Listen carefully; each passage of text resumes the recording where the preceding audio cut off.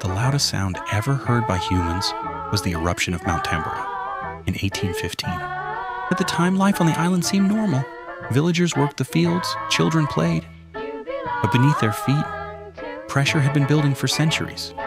Then, April came. The mountain exploded, ash and gas shot 40 kilometers into the sky. The blast was equal to 200 megatons of TNT.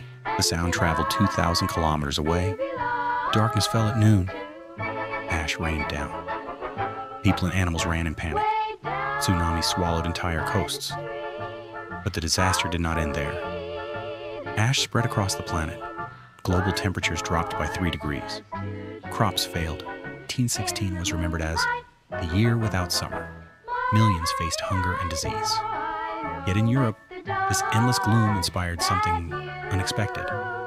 On Lake Geneva, Lord Byron wrote his poem Darkness, and a young woman haunted by the skies began a story about a man who creates life from death. Her name was Mary Shelley. Her novel was called Frankenstein.